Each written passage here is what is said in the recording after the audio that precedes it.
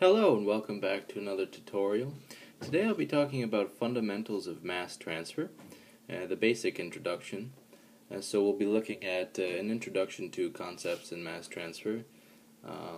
Secondly, we'll be looking at Fick's first law of diffusion, which is a very important one to know in mass transport.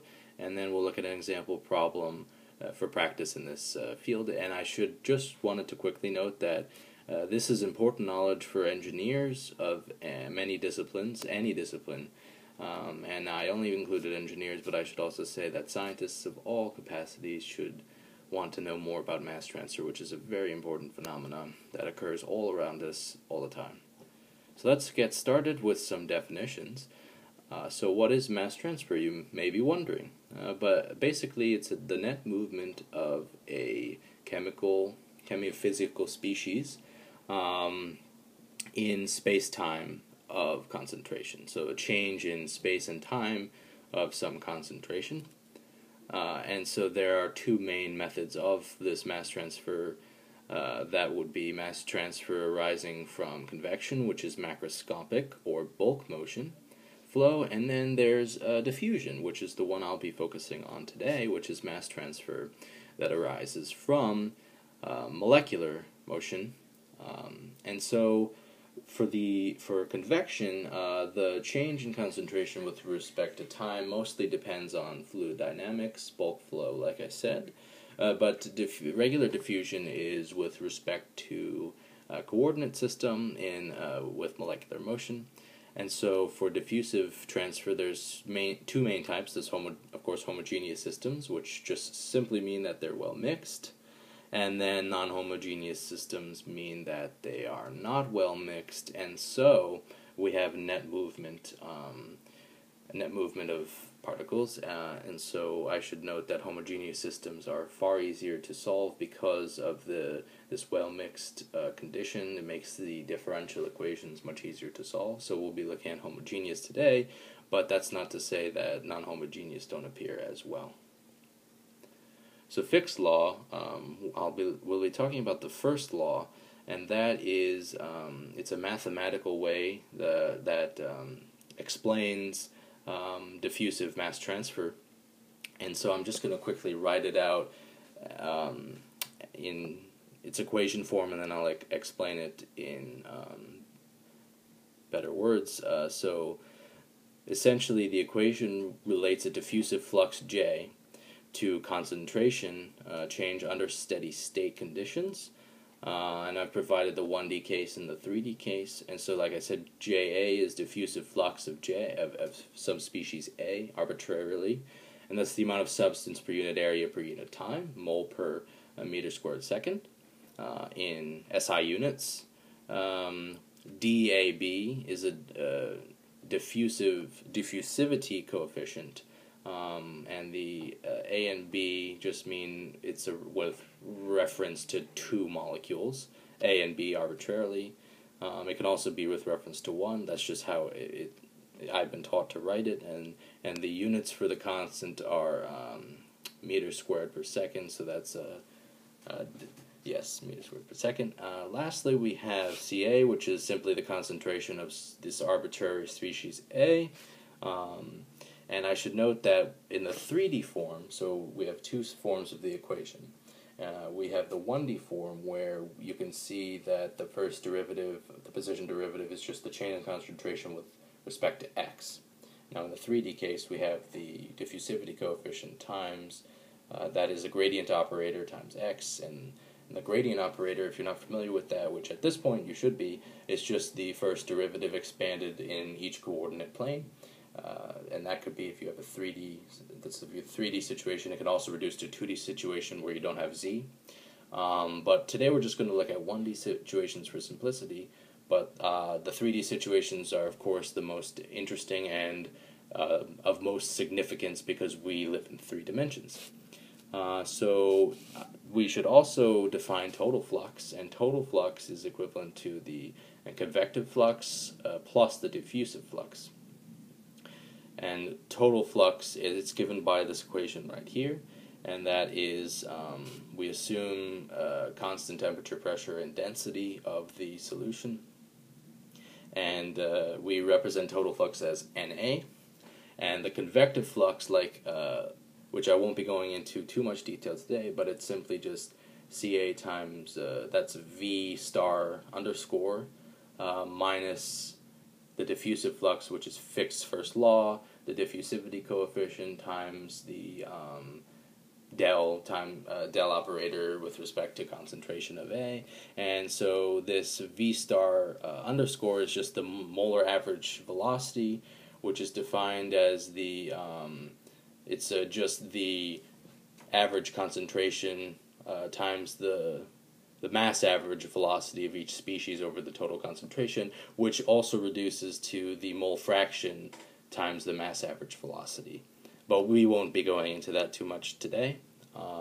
And just wanted to supply a nice example of diffusion, which, like I said, occurs all around us. This is a micro-scale example, but simply just cellular diffusion is a mass diffusion problem where we have a gradient.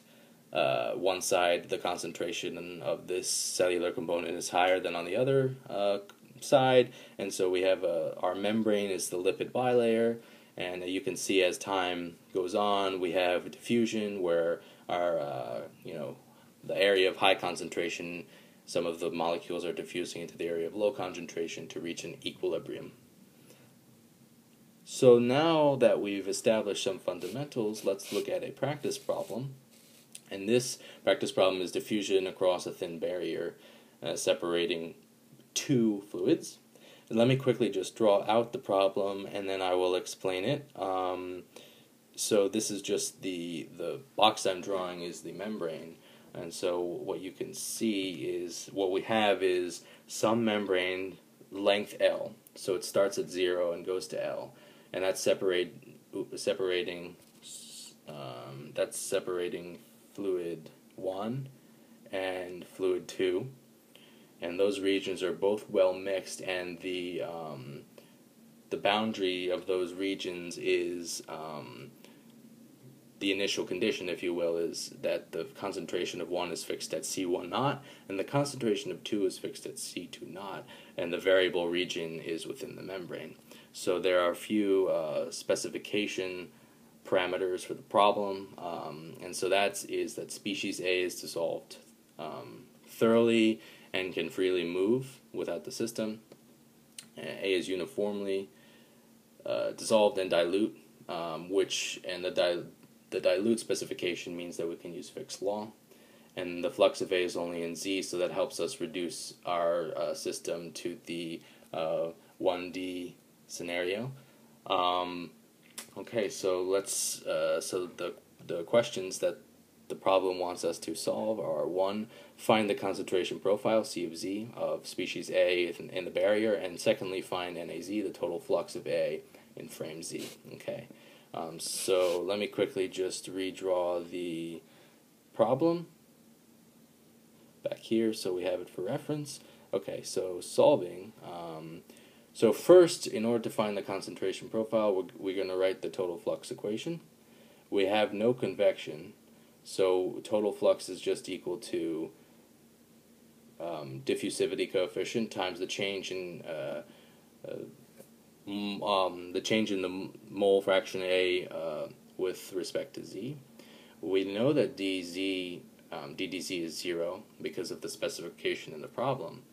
So now we can solve for dxa dz, and so what we see is that the first derivative dxa dz is equal to na over negative dab. And so what we see is that the first derivative is a constant. So this just simply reduces to a linear defect that we have to solve. Well, we want to find a function for xa of z, concentration of A per z, in a solution of the form xa of z is equal to alpha plus beta z. That would be a first order differential equation. And so what we can do is we have some boundary conditions that we can write out, and those are given above at the top of the problem. And those are that the concentration at 0 is fixed at the C1 naught, which is some value that we don't know. We just represent it in terms of a variable. And secondly, that C of L at point L is C2 naught, another variable that we're just given, but it's fixed at that. So we can plug that into our model equation, and essentially what you'll find is that alpha just equals C1 naught, and then when we plug in alpha and alpha and the second initial condition, we get beta is just C2 naught minus C1 naught over L. So the difference between those concentrations over the length between the membrane, which is pretty interesting. And so now I'm just going to draw it one more time. This is the last time.